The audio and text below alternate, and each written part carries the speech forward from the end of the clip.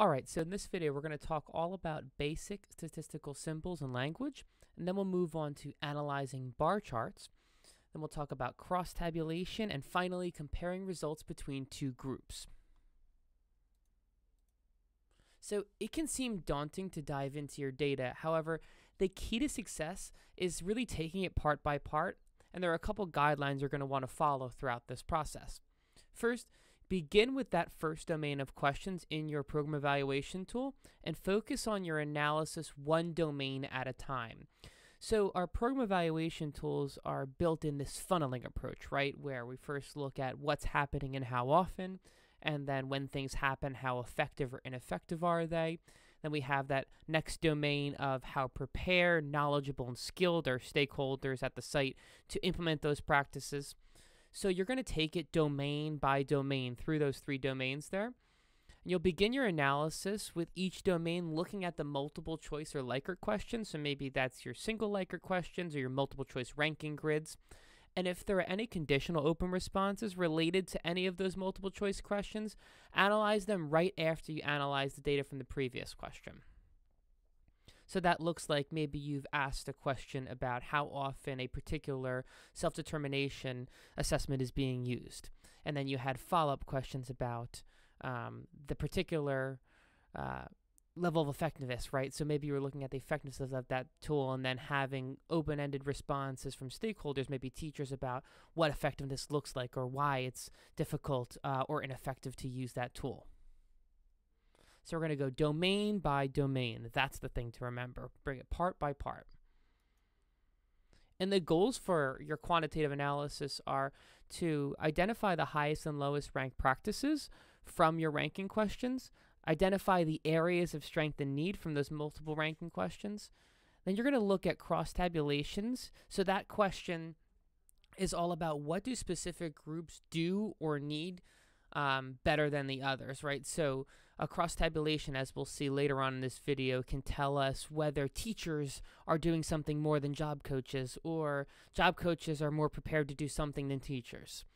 And then we'll finish off your analysis with looking at results from a group comparison, and we'll see, let's say we're talking about those teachers and those job coaches again, that maybe one of those groups, maybe teachers, have a statistically significant more knowledge or skill level than the job coaches in a particular area of practice, or vice versa. All right, so let's get started. Part 1, basic statistical symbols and language. So before we get started, let's just do a quick refresher on stat language. So we use the lowercase n to represent the word sample size, and an uppercase n to represent population size. And since you are not conducting sampling from an entire population for your study, you're not going to be using that uppercase n. So you're not sampling every single teacher in your school or every stakeholder in your agency. So how do we use this small n? Well, here's an example. Maybe my question was, please rate your level of skill for how to make ice cream. And so I would write that up when asked, please rate your level of skill for how to make ice cream. 45% of dog walkers, lowercase n, equals 179, selected novice. So that's an example of how we would use that n as we do our write-up. So we would always have the percentage first, the percentage of participants who selected a particular response, and then we would follow that up in right next to that 45%, our n, and then what that raw number is of the amount of participants who had selected that response option of novice in that case. So for the remainder of these slides I'm going to show you in this video, in this conversation, I'm going to use lowercase n to represent sample rather than saying sample size out each time. All right. So the big question always is, I've got results, I've done the test, how do I write them up? So writing your results, and I'm going to call this formatting 101 here, we can break that down into kind of a three-stage process. This is particular to your Likert questions, so we're only talking about your quantitative questions, your Likert questions here. So maybe that's a single or multiple choice ranking grid. So what you want to do is rephrase the question, just like we had before. You want to state the population that responded. So whether that's teachers or job coaches or agency staff, paraprofessionals, administrators, mentors, young people, whoever it is, family members. You're going to state who responded and then present the results in order from greatest to least. So remember, we're talking about Likert questions here, so we're always ranking them. So a common format example that you can and you should use would be reframe the question and then talk about the population evaluated. So for example here, when asked to rate their level of skill in monitoring student progress toward their soft skill goals within their work-based learning experiences, so that's our reframing the question. And then special education teachers, that's our population, our sample, N equals 83, said that they are at novice level, right? So that's the rank option, the highest rank option, N equals 57 or 47%, followed by intermediate with N equals 21 at 17%, or experts, and that's N equals 5 or 4%. So you see there that I have reframed the question in yellow. I have in blue the sample, the population that's being focused on, and then I have from greatest to least, the rank options there. So that's not representative of your actual rank scale. So you see here that novice was the highest selected option. I'm not putting them in highest to lowest according to my scale. So from expert, intermediate, and novice, I'm putting it from highest to lowest in terms of how many people responded more than others to each option. So in this case, novice is first because it has the highest amount of responses compared to the other two response options. All right, part 2, analyzing bar charts. So bar charts are going to be in Google Forms for you, automatically made. But we'll also talk about a little bit later on in this video on how to make these yourself within Excel. But regardless, the interpretation is the same, whether it's in Google or it's Excel or any other program. Bar charts, they're always going to be interpreted the same in terms of this visual analysis approach that we're doing.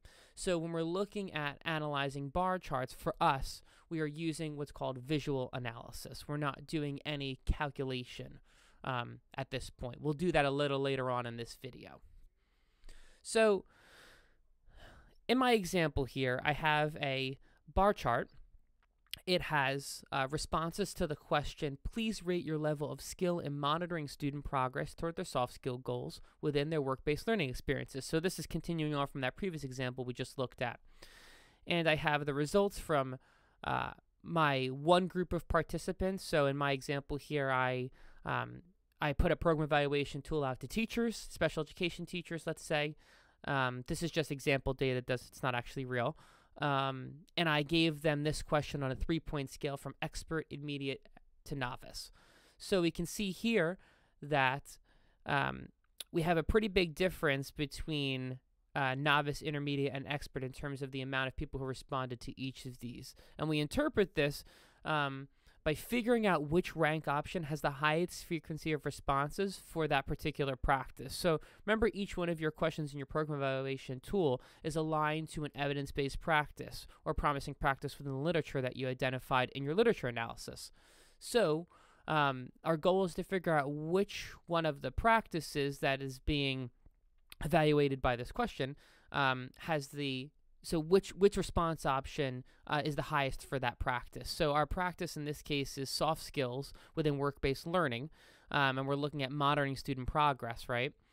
And then we see that novice is the most selected option, followed by intermediate and then expert, because there are 57 responses for novice, 21 for intermediate, and 5 for expert. And then we would write our results up by saying, when asked to rate their level of knowledge of skill in monitoring student progress toward their soft skill goals within their work-based learning experiences, see how I just rephrased the whole question right there? And then comma, most teachers said that they are at a novice level, and then I give my raw number and my frequency, my percentage, right? And then I would say with others identifying as having intermediate skill, and then I give my quantitative results, and a few with my quantitative results being experts. So it is okay, expected and welcome for you to do your own interpretation and use the the numerical results to back up what you're saying. So you see here, I didn't just say novice, intermediate, expert from highest to lowest. I gave it some context. So I said most teachers are at a novice level, and then others are intermediate, and then a few, because only 5 of them selected, as being experts. So you wanted to read like an explanation and your own synthesis or interpretation of the results versus just a bulleted list. That's what you don't want to have. Or a sentence that feels like a list. So analyzing multiple choice ranking grid data in Excel is typically a wonky and inefficient process because the way that Google does this is it puts a bunch of bar charts, like we saw in our previous example, in a row with each other, and it forces you to do a really subjective visual analysis that can be time-consuming. So what we want to do instead is go through the process of copy and pasting your data into the data tool I created for you, the Excel sheet, and then having that auto-create for you a line chart that is much easier to interpret than what Google gives you. It makes your visual analysis much easier. So for this part of the example, what we're going to do for multiple choice ranking grid questions is you're going to want to open up the file. It's called SPED 6214 Session 8 Data Tool. You're going to review the first tab of the file, which has a completed example of what we're about to do, and then navigate to the tab Your Data Tool. And once you're there, you'll write in the frequency of responses for each category of your results. You'll copy and paste those right from your Google Sheet. And then you'll create a table within the numerical results that you just added. So that might sound complicated, and that's totally okay. But we're going to go through it step by step now, and I'll show you what it looks like. The important thing to remember is that it's really important to take a look at that first tab of that example of how things are done before you take a stab at doing it yourself and copying your own data in. So if we look at our Excel sheet here,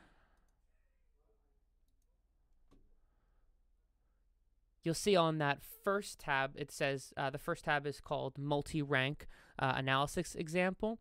You see here I have a fictitious data here of a 3-point scale. It's expert, intermediate, and novice. So 3 rank option, and then I have, this is a multiple choice ranking grid, right? So I have multiple categories of sub-practices that are involved here. So I have achievement tests, adaptive behavior tests, aptitude tests, right? So all of these 9 here are different types of age-appropriate transition assessment. And so if I was doing this, what I would have done is copied in the numbers, or wrote in the numbers if you want to, from my Google form directly into these boxes here. So when I'm saying these boxes, I mean the cells B4 to G14. So B4 to G14 is what I had copied in here. You may go all the way, and use rank 4 and 5 if you had a 4 or 5 rank scale, or option number 10 if you had 10 practices there. So once you copy in all of your data from Google, from your multiple choice ranking question within your Google Sheet, you will then see automatically this chart for you. So it'll create the chart automatically for you, as long as you don't mess with any of the other boxes around it. So I've designed it to kind of make this process easy for you, as long as you don't copy or paste any other parts of this table. So that's important to keep in mind. So let's take a look at how to actually analyze, through visual analysis, these multi-rank grid question results. So let's say that I had the question, please rate your ability to incorporate the following types of assessment into your curriculum to support student growth towards transition goal. So maybe I had a multiple choice ranking grid question that had asked about a bunch of different age-appropriate transition assessments, and implementing those as a support in the curriculum for students to build their knowledge and competence or something like that towards their transition-related goals. So what this visual analysis is going to show before we do any type of interpretation, this data visualization, is on the bottom all of your different practices that were in your multiple choice ranking your question. So that's on your x-axis. That's your horizontal axis, so going from left to right. And then going up, you're going to have your scale, right? And that scale for these cases is going to be the amount of individuals from your program evaluation tool that selected that particular response. So in this example that we have here, you'll see that I have achievement tests, adaptive behavior tests, right? So all these age-appropriate assessments, and then I have a scale on the side from 0 to 70 because my sample size was 70 in this fake example here. So now that you have your multi-line chart here for your multiple choice ranking grid, this chart shows all the practices ranked across the 3 levels of your scale, or 4 or 5 levels of your scale, depending on what your scale is. And what our goal here is to identify the peak and the lowest point of each line. So here's how we would interpret it. Let's start with our novice first. So the highest point for novice in this example we see here is about 66, and that's for intelligence tests. And then we see our lowest point is for achievement tests, and that's at 10, right? So our most selected option for novice level is intelligence tests, while the lowest selected option is for achievement tests for novice. For intermediate, we see the highest point is career development measures, and then the lowest point is for intelligence tests again. And then for expert, we see the highest point is for achievement tests, and the lowest point is for interest inventories. So given that, and I recommend that you write up your initial interpretation that way before you take a crack at putting a cohesive summary together. So you see here I have novice, and then I have 2 bullet points, and then I have intermediate 2 bullet points, and expert 2 bullet points. For whatever your scale is, I recommend you doing the same format before you write your short paragraph. But let's say that you have this list here that I had just gone through. Then you would write your results as the following way. So results indicated that teachers, n equals 70, rated themselves as having the lowest level of ability, which is novice, and 67 or 95.7% in incorporating the use of intelligence tests into their curriculum. And we know that because our visual analysis told us that the greatest area of need, so the highest number of responses for novice, was intelligence tests into the curriculum when supporting student growth towards transition goals. And teachers rated their highest level of skill being the use of achievement tests, which was expert, n equals 40 or 57%, as well as intermediate, which is n equals 20, 28%. So the reason why achievement tests are the highest, the greatest area of strength of skill for teachers in regard to using assessment as part of the curriculum to support student growth towards transition goals is because achievement tests had the highest number of responses out of the sample for expert, and then also followed by intermediate.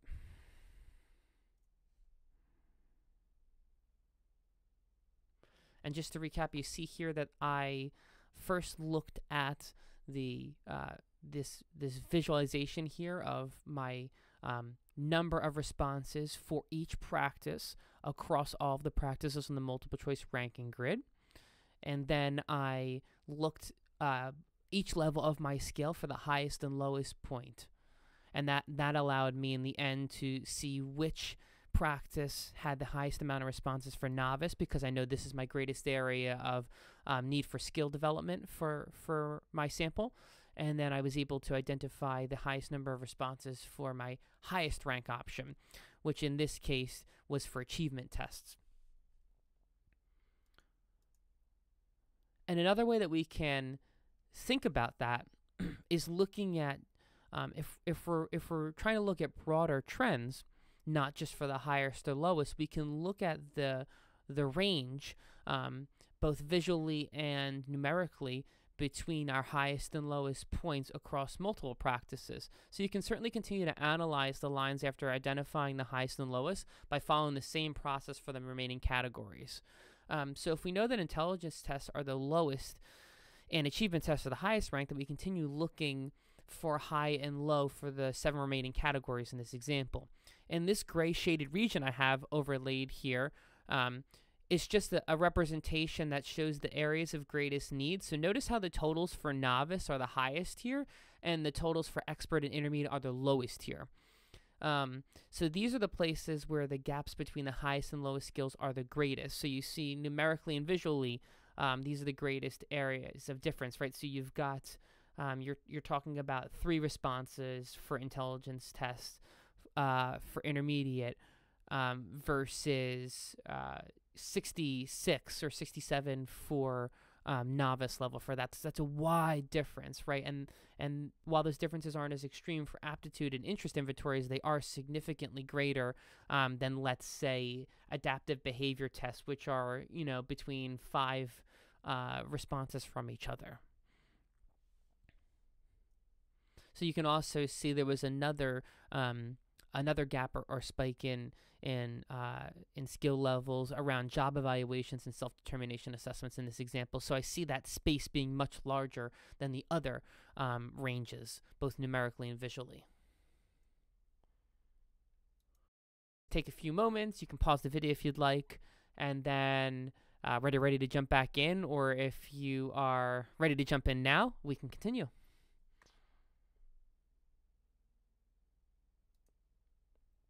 All right, so cross tabulations. This is all about breaking down your results to see how particular groups responded. And then you're able to compare between those groups how they responded. So in order to do this, you're going to need to open up that, or continue to have open that file that we just looked at before, our data example tool. So that's SPED 6214 session 8 data tool before continuing. And I have that file for you in the Session 8 content module folder on Blackboard for this week. And you're also going to need to download your data from Google and open it in Excel to do any of the things we are talking about in this upcoming example. You don't have to do it for this video in particular because you haven't collected data yet.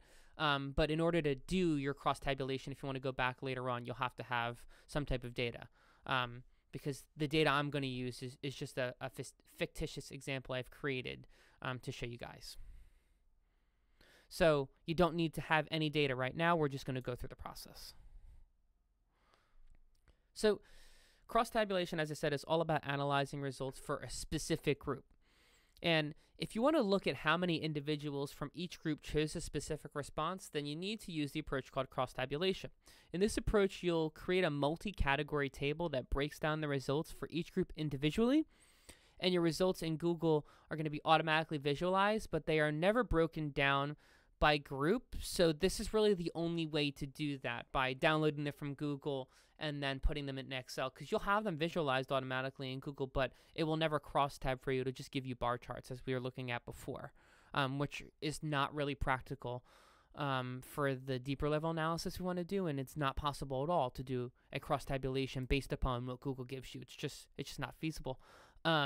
So in terms of cross-tabulation, so like what kind of questions are we trying to answer by doing this? So if we're looking at differences between groups, then this can tell us how many individuals in one specific group chose a particular rank option as opposed to the individuals in another group. So that could be how many special education teachers chose a particular response option or rank option as compared to general education teachers, right? So how many chose expert versus how many chose expert for general education teachers for some practice.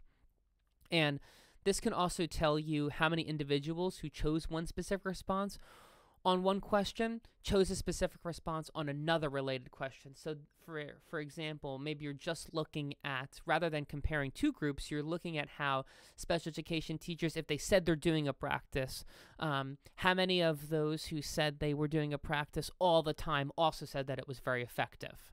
So you get to see that that ongoing additional trend in the data. So this is why we do funneling, right? So in our program evaluation tools, we do funneling to look at how often things happen and then how effective they are when they happen, before we then look at how prepared, knowledge, or skilled individuals are to do those practices. So cross-tabulation is really cool because then you can follow the funneling of your program evaluation tool in terms of your analysis as well. So you could look at how many teachers had said they do something all the time and it's also effective when they do it, or maybe it's ineffective when they do it, right? Because that's also possible. We know there are many instances in our professional practice where we are it's just common norm that we're doing this particular assessment or tool, but it isn't the best way to do it, and it's not effective, but that's just how things are done, right? So it's important to see how people are responding across your funneling questions. So you can see not just if people are doing things often and if they think they're effective, but how many individuals who do something a particular way also think that it's effective or not work, or maybe not working. So in order to make a cross-tabulation in Excel that we can then use to analyze and compare our results either between groups or across questions, the first thing you want to do once you have your data downloaded from Google and put into Excel is to select in the Insert tab recommended pivot tables. And when you do that, you're going to make sure that you've highlighted the column with the grouping variable and the response options for the rank option. So if there are multiple columns apart, the easiest option is to hide those columns and then highlight both columns together. So let's say I have a demographic question about professional role, and I've collected survey program evaluation data from transition specialists and job coaches and special education teachers in my example here. And I want to look at the differences between how my special education teachers, job coaches, and transition specialists had rated their ability to incorporate self-determination assessments into curriculum. And maybe they were ranking that on a 3-point scale. So what I would do is highlight both of those columns together, both the demographic question and the column with the question and option response options and responses from my participants. And let's say I had another question between these that I wasn't interested in doing a cross-tabulation for. I would just hide that, where you just click on that column and right-click and then click hide and get rid of it and then highlight, because otherwise it'll put that in the cross-tabulation as well, and then we'll have results in there that we don't want.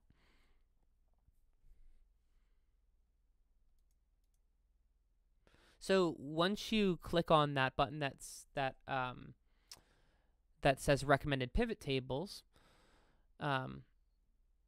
it's going to create a new tab for you on your Excel sheet. And you see here in this example, that's what it's going to look like. So it will end up having all of your different demographic roles. So I have job coaches, special education teacher, and transition specialist in this example, but it won't have any numerical results yet. We have to tell it which results to put in there. So specifically, we need to tell it where to put our response options for each group. So that sounds complicated, but it's pretty simple. So what we will do is we will drag the question variable to the values box, and that will tell the analysis which response frequency to count. So what we don't want it to do is to count how many professionals were professionals, right? So we already, if we had dragged down professional role into values, it would just tell us the amount of the sample size for each one of those groups, which is, we already know that. That's not helpful for us. We want to know how many of each of those groups selected a particular response. So we're going to drag down, please, in this example, please rate your ability, right, this question, down into the values. So you can think about this as well as you want to drag down your independent variable of this question down into the values, because that's what we're trying to measure, how often that practice happens. And then you want to make sure you also drag in please rate your ability, right, that independent variable, that practice, into columns, and you want rows, right? The rows are already going to be there for you that's your demographic variable. So you just have to drag down your practice into values, and you'll be ready to go after that. And then just click OK, and the pivot table, the crosstab table, it'll be called pivot table in Excel for you, but it's a crosstab table, will be created in that new tab that it had made for you. And so once you have that chart, our question, as always, is how do we analyze that, right? So the cross-tabulation table is an analysis that shows a breakdown of results according to professional role. So in my example here, it's a demographic variable. And you could do that same process to show a breakdown of results for how many participants chose a particular response. So going back to our other example, maybe I cross-tab between just looking at special education teachers, and maybe I had this same question in terms of how often self-determination assessments happen and then how effective they are. So regardless, the analysis is the same here. So you can see that in my rows, I have my different demographic variables. And then I have in each one of those columns are B, C, and D. There in my columns, I have my scale, my rank option. So I have a 3-point scale of expert, intermediate, and novice. And then it shows me, for this example, that 7 job coaches selected expert, 7 selected intermediate, and 8 for novice. And it gives me a grand total at the end. If you have any blanks, it'll give you blanks, but it won't count them. And that would be a grand total of 22 for that example, right? So you can see here that you can look by row for each group and then by column for each response option. And then you have grand totals on the in the far right column will be the grand total for each group. And then in each column, the last row will have the grand total for each response option, right? So my grand total on the far right there is 22, and that's just the amount of responses overall for job coaches, right? So we already know that that's our sample size. But it's interesting to see in my column B at the very bottom, so that's my row 9 in this example, that my grand total is 15, and that represents the amount of individuals across these 3 groups that selected expert. So this is what we call aggregating, right? Because it's bringing in all of these groups together into one final number.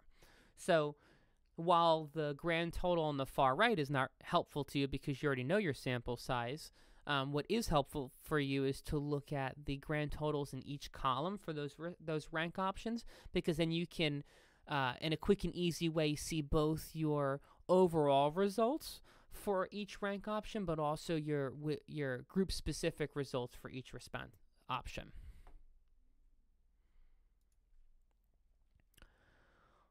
All right, so part 4 is comparing results between groups. You're going to need to keep this example data file open in order to follow along. And if you were to do this, and let's say you want to watch the video again when you have your data analysis, which I recommend doing, you'd want to have your data open and follow along with this process. But for this, you don't have to have your data open.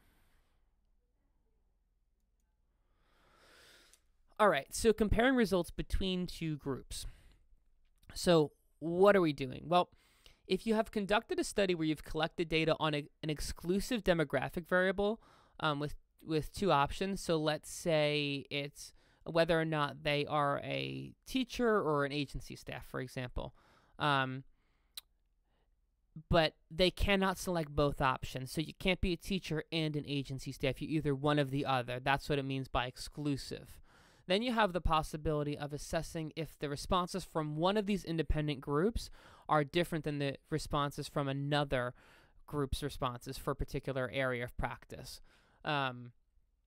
So it's important to remember that you can only do this if you have a demographic variable where teachers are in this study of yours are only teachers and agency staff are only agency staff. Where they're only able to select one of those options, and they truly are only one of those options, right? So it's one thing to make a question and force people to respond in a particular way, but it's another thing to be sure that the people who have responded to that question are either one of those things, right? So if that is true in your study, then by doing a comparison between 2 groups, we're conducting an analysis that would tell you if, for instance, in your study, one group has a statistically significant more, let's say, knowledge or skill level than another group. So we would see maybe statistically significantly more or less. That could be more knowledge, less knowledge. It could be a practice being used more or less often. It could be a knowledge or skill level, right? But we're looking for a difference between two independent groups on one of our practices. So what does statistical significance mean? So in the context of Likert questions, right? So Likert questions are rank, meaning that they are not on what we typically consider an interval or a ratio scale, right? Thinking back to high school here, and if any of us are working with students and teaching core mathematics, that we know that Likert questions are a type of ranking scale, right? They're not ordinal. They are ordinal. They are not interval or ratio. So because they're ordinal, we have to think about this a little bit differently, and I'm going to explain that in a second. So when we want to see if one group has a higher result than the other, we're making an alternative claim to what is expected, and that's called an alternative hypothesis, because we think that one group will have a higher result and that this difference between the two groups is not due to random chance, puppies, or Ghostbusters. So here's the difference. Because we have an ordinal scale, and we can't do things like take means, right? We can't take the mean or the variance of that, because the space between our response options is subjective, right? So it's hard to measure the difference between expert and intermediate. It's subjective. We made that up, right? So because of that, because we don't have numbers 1, 2, 3 that are measurable, right? Even if we had given a person between 2 and 3, it's still a rank, because we can't see that 2 or 3 in real life. So we're looking here that is the result from one group not due to random chance. So in statistics, the alternative hypothesis is always something that is happening. So our testing always assumes that nothing is different, and this is our default assumption. And then statistically significant means that we're going to reject that notion that nothing is different. That idea that the test we're going to do, and we're going to talk about in a moment, always assumes that nothing is different, everything is the same between these two groups we're comparing, is called the null hypothesis. We're just saying that in common occurrence, on everyday basic experience, that nothing is different, and our goal is to run this test and say, but wait, there is a difference, and that difference meets a particular threshold, and we're going to talk about that in a moment. And when it meets that threshold, we call that statistical significance, because it has gone above and beyond the level of criteria we need to say that this isn't due to chance, that teachers don't have more knowledge than agency folk about a particular type of curriculum just because this is the group you picked and maybe they had their Wheaties for breakfast that day. They've had extra coffee, so they're really feeling ready to go, right? It's that they are different for a particular reason other than random chance, puppies or Ghostbusters. So our hypothesis then is that when we run our analysis, we're checking to see if this alternative hypothesis that the idea that nothing is different is wrong is true, that one group is presenting results that are higher than the other group above and beyond random chance. So that's our final important thing to remember, that not only is this not due to chance, but it's above and beyond random chance. So we know that there are things, someone had something going on, right? There are many different things that influence the practices that we're measuring, right? They could be individual, they could be with the school, with teams, with the district, whatever they are. So above and beyond the random chance of things that could influence, there is something statistically significant. There's a difference between these two groups, and we're trying to identify that.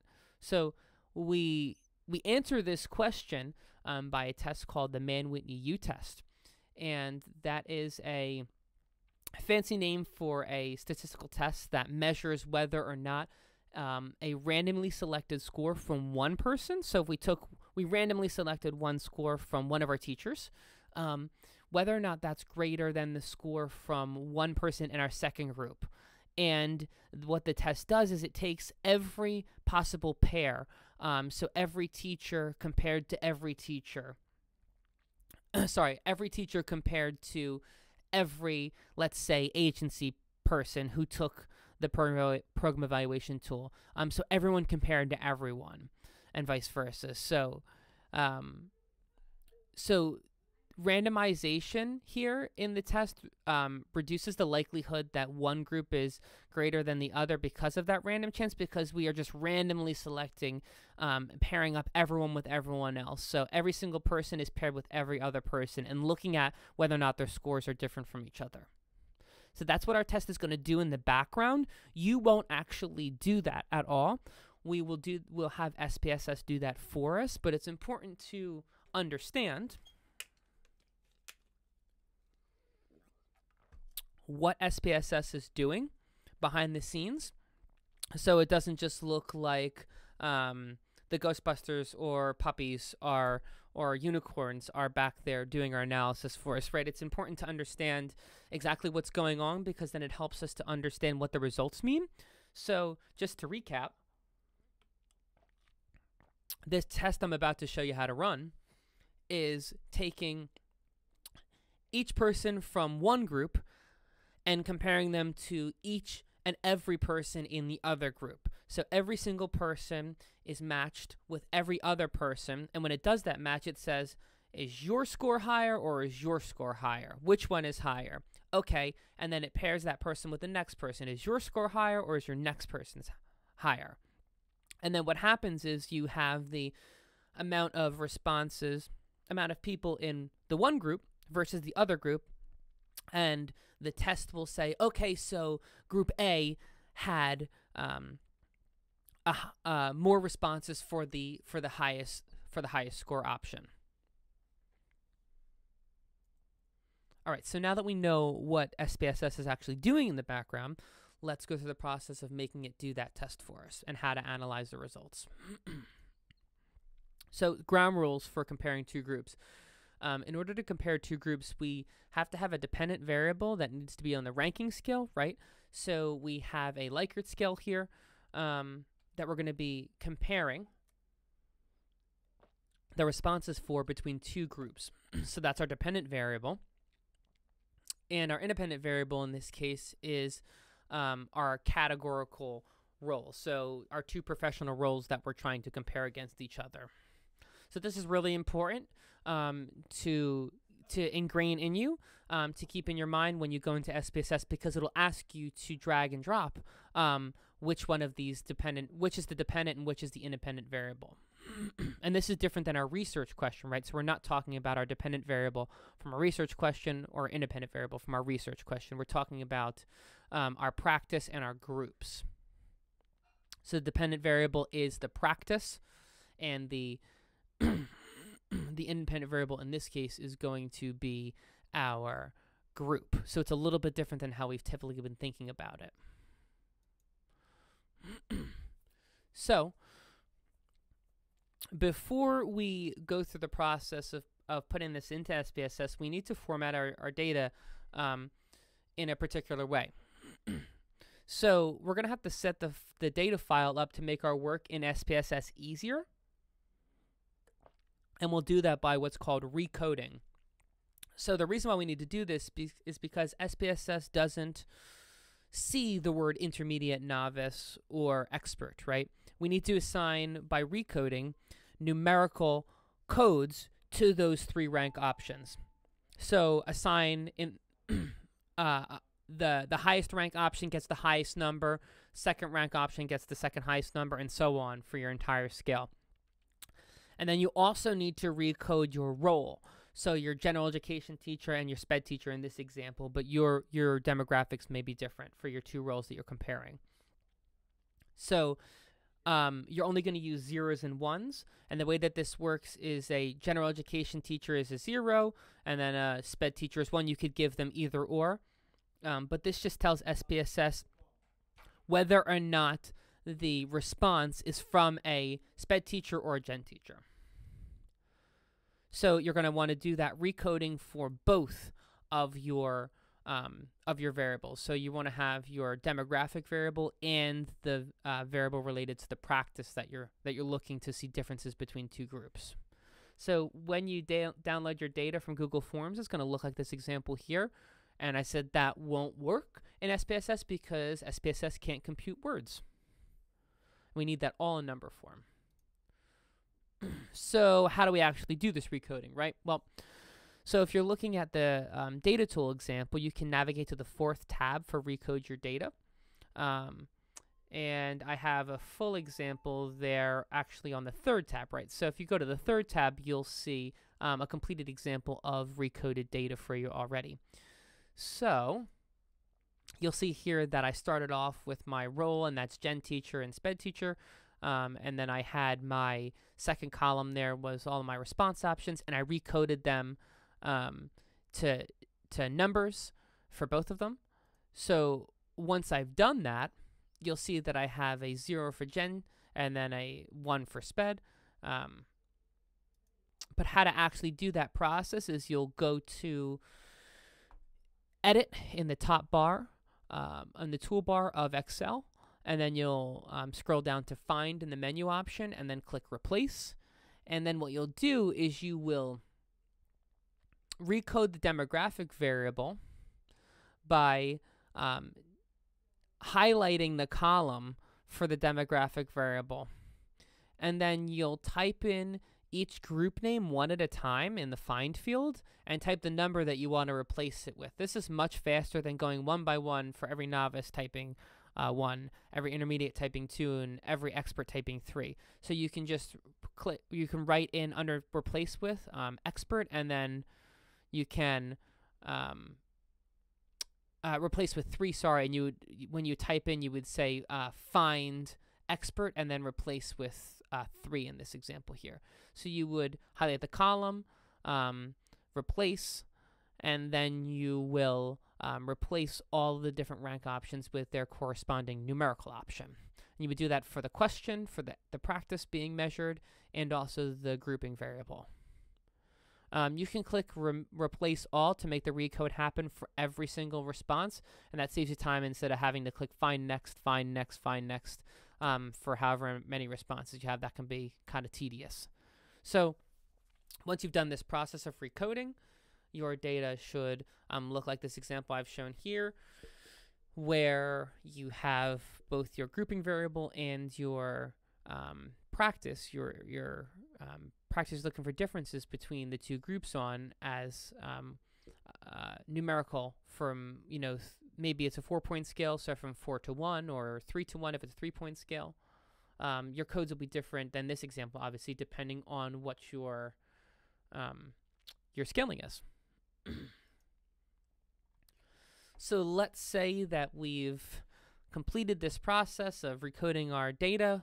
So hurrah, we are ready to actually do our analysis, to have SPSS run that test to look between the two groups and see if there's a statistically significant difference between the two of them. So what we're going to want to do is we'll open up SPSS. We will go to File once SPSS is open, File, Open, then Data, and then we'll select the file that we had just edited for ourselves. So in this example here, I have my fake data set that we've been looking at as an example, and you can certainly follow along and use that fake data set within SPSS to get some practice with this test before you do it on your own data. But for this process, you'd be doing this with your own data as well when it comes time. In your example, when you're actually doing this with your test data, you're going to want to click on that worksheet drop-down menu and just select the tab from the Excel sheet that relates to the questions that you have. So it's likely that you only have one tab in yours, so by default it should be fine. But in case you have multiple tabs for some reason in yours, you're going to want to make sure you click on the right tab from that drop-down menu. And then you're going to want to make sure that all of those menu options there are checked. So read value names, blah, blah, blah, all those 5 options, just make sure they're checked. And that'll make sure that your data comes in clean with no errors. And then you click OK. So once you've opened up SPSS and you have uploaded your data, you're going to see this format here in SPSS. So you're going to want to use the values menu to tell SPSS what 1 and 0 mean. This seems counterintuitive, but essentially we have to put our numerical options back into text options. You could leave it, but in your results it'll just say 1 or 0, and then you would have to remember what 1 and 0 are. This is a way that if you'd like to have it give you words after it does its numerical test, you could do that. So essentially what SPSS can do is after you've done your numerical test, it can recode them back into words for you if you wanted to do that. And this is how you would do that. So you would select the values box for each row of the variable there, and then you could type in the numerical number, right? So 0 equals Gen Teacher and 1 equals SPED, and the label is the word that you want it to SPSS to recode it to. So it won't do that in your data. It'll just say that in the results when it gives you your results, and we'll see that in a moment. So this can really aid in your interpretation, because otherwise what happens is you have your results from your test, from your Man-Whitney U test, and then it says 0, 1, and then it says 1, 2, 3, and sometimes they can get confusing about what you're looking at. All right, so at this point in step 4, all of your data is clean, it's ready to go, it's ready to run the test. And in step 4, we begin by navigating to the Analyze menu in SPSS, and we scroll down to Non-Parametric Tests. And then we scroll down again to Legacy Dialogues. And then finally, we click on Independent Samples. And when we click on Independent Samples, a new box will appear. And this is going to be where we'll type in our settings for our Man-Whitney U test. So once you've gone through that menu and clicked on that option, you'll get a new box, and it says 2 independent samples tests, right? Because our 2 groups are independent from each other. We have, maybe in our example, we have here general education and special education teachers are independent from each other, and we're looking for our group differences between them. So what we're going to want to do is drag or use the arrows, sorry. You can use the arrows from that left box there to move them into their proper spots in those 2 right boxes. So you're going to move your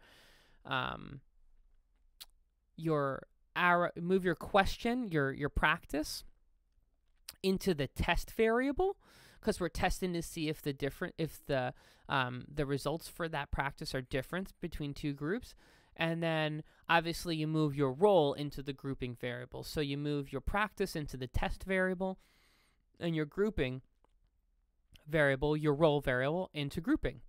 And then you want to click on Define Groups and make sure that you put Group 1 as 0 and Group 2 as 1. So by doing that, you say that Group 0, at least in this example, so Group 1 is general education teachers and Group 2 is special education teachers. But what you're doing is telling SPSS that this group is Group 1 and this group is Group 2. You're just letting it know which groups it's comparing. So by doing this here, really the only difference is you're deciding, are you comparing your teachers, your SPED teachers to Gen teachers or Gen teachers to SPED teachers. So what that would look like in terms of your analysis is that if SPED teachers were had more knowledge or skill or do something more often than the Gen teachers, then the results would be all positive, versus using Gen teachers first, then all the results would show a decline. So it just depends on how you're putting them in there. But really, this is kind of inconsequential. It doesn't matter. So you just want to make sure that you define the groups and you say continue. You're going to want to do one final option. So step 7, you'll make sure that the Mann-Whitney U-test is selected. So under that 2 boxes there, you'll see it says test type, and then it has a bunch of different tests. Don't worry about the other ones. We're not going to cover those or use those at all. We're just going to focus on the first one that says Mann-Whitney U, which is the test we want. And then the last thing you want to do is click options. And then you want to make sure that the box is checked for descriptive statistics. And then missing values excluded case by test. Don't worry about those 2 things. This is just so for descriptives, we just want to know things like how many people responded, right? So these are the same things that you would already see in your Google Forms in the visualizations. We're just getting it to give those to us as well because it helps us to contextualize the results we're looking at. And missing values is just making sure that the test isn't using missing values in your analysis. So if a teacher didn't respond to a question, we don't want that empty blank to be shown as a response. We just want it to be avoided completely because it'll skew our data. All right, and we let the statistical magic commence, but we know exactly what SPSS is doing, right? So once we click OK to run the test, we know that SPSS is comparing every single person to every other person and looking at their scores and seeing if one person's score is higher than the other person's score for every single person. So once we do that, and our magical unicorns in the background have done their analysis, we would interpret our results. So this is really where the rubber hits the road here, and we're really at the final end of this process. So you're going to get, it's called your results output here. So a window will appear in SPSS on your computer, and it'll show what you're seeing here. So it'll show a table that's labeled ranks and then test statistics. There are other information there, but we don't need those. We can ignore the other tables there. You can completely ignore those, and we're just focused on these 2 tables, nothing else, because this tells us exactly what we need to know. So what we want to do is we want to look in our ranks table for the column that says mean rank. And each of these numbers represents the sum of all the ratings by an individual added up for each group. So you can see here that the total score for SPED teachers is greater than Gen teachers.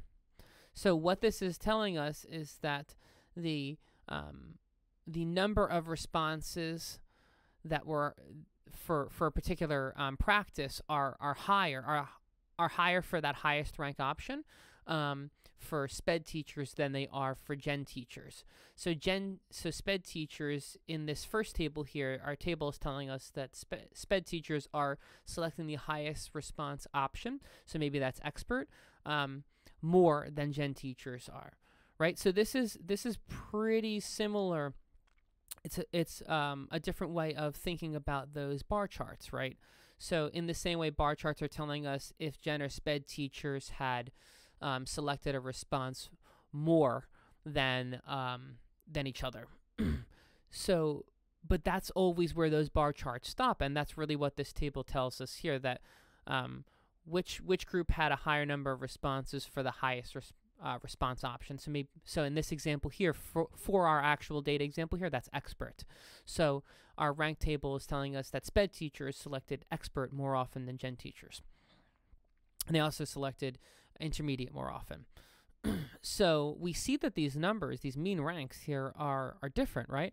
But are they statistically significantly different? Meaning, is the number 43.25 greater than 17.75 above and beyond chance? So this number being more, the number of SPED teachers selecting expert is more than Gen teachers, and that's above and beyond chance. That it's for some other reason than just random chance, a flip of the coin or a flip of the card, right? So in order to understand whether or not this is a statistically significant difference, our Mann-Whitney U-test has run what's called a z-test. And So the important thing to know, don't get hung up on why it's called a z-score. The thing to know is that this is our test statistic. So this is the numerical response, right? The number that tells us whether or not our test, our Mann-Whitney U test, is showing a difference between these two groups that is happening above and beyond random chance. And this test statistic tells us the magnitude of the difference between the two groups. So the larger the z-score, the greater the difference. So this tells us, when we look at 43.25 and 17.75, we see that those two numbers are different from each other, right? So 43.25 is larger. And the z-score is saying that yes, those are larger, and the z-score is negative, and it's telling us that the gen teacher number, that 17.75, is less, is statistically significantly less than 43.25. And we know that because our test for significance is less than 0.05. So this test always compares the first group to the second group. So the z-score is negative because gen teachers' rank, that 17.75, is much smaller than SPED teachers' mean rank of 43.25. Below the, like I just said, below the negative 6.036, we have the statistical significance, and we're looking to see if that number is less than 0.05, because that tells us that there is a greater than 95% chance that this difference is not due to random chance, and that difference is meaningful. So we see here that 0.000, right? So that's less than 0.05. So that tells us there's a 95% chance that this difference is not due to random chance. So the best way to visualize the z-score here is to think about the concept of the standard distribution. And that states that scores will group close to the average score for all the groups combined. So in this example, gen and SPED teachers. And there will be less scores as the scores get higher, and also less scores as the scores get lower or further away from that average. The differences between these higher and lower scores compared to the whole group average are measured in what we call deviations. And you can imagine deviations like the steps on a ladder, and each step of the ladder is the same length as the next. So some people are taking more steps away from the middle on that ladder, the average, than others. And in our example here, we going back to that, we have negative 6.036, which tells us that the average score for gen teachers is 6 steps on that ladder, lower from the whole group average, which is 1.9. So that's almost intermediate level. And as a benchmark, this is, it's true that 99.7% of all scores will be less than 3 steps away. So 6 steps is very, very, very large. And I got that 1.9, my whole group average for both SPED and GED teachers combined, by looking at my descriptive statistics table. So that's also in that output. Remember, in our settings, we told it to give us that. So you can ignore any results from result, they're meaningless. But for mean there, we see 1.9 is just about intermediate level. So we interpret this as, so our scores for general education teachers are far, far, far, far, far below intermediate and expert level. They are by large novice, and the amount of individuals who are gen teachers in this example who are novices is much greater than those SPED teachers who are novices. And it's statistically significantly different, which means that there's a 95% chance that that's not due to chance, that this group difference is 95% sure that this is not due to chance, that we know that these differences are meaningful, that they're significant from each other. So that's our example here. And then, so keeping all that in mind, so we know that our gen teachers, like in this example, have less skill than our SPED teachers in this particular practice. Then how do we write that test up? Well, here's how we do it. Keep in mind that you're not going to be using all of the numbers when you do your write-up. Just like when we have our write-up from our Likert scales, we're just using the results that are pertinent for us, or our multi-choice, right? We're just using some of the statistics. That's why not everything is shown. We're just giving people what they need to know in order to help them understand both what was different and how different it was, right? So you want to let people know in your write-up here for a Mann-Whitney U-test about who was different, what, and what was the magnitude of that difference, and then if there was a difference, was it statistically significant? So here in my example, I have a Mann-Whitney U-test was run to see if there was a difference between scores between general education and special education teachers. Results showed that mean rank for general education teachers, right, we know from our chart there, in our ranks chart, was 17.75, and that was statistically significantly less than special education teachers, which is 43.25. We use our z-score. Remember, that tells us how many steps on the ladder away, or the standard distribution. The 17.75 is, and that is 6.036. That's negative, right? Because they're walking down that ladder. And we put our p-value, right? So our p-value is represents, just like n represents sample, our p-value represents significance level. And remembering that greater than 0.05 is not significant, less than 0.05 is significant. And that p is the symbol used to represent the significance level. And when the number is less than 0.05, we can say that there is a greater than 95% chance that the difference between two groups is due to something other than random chance.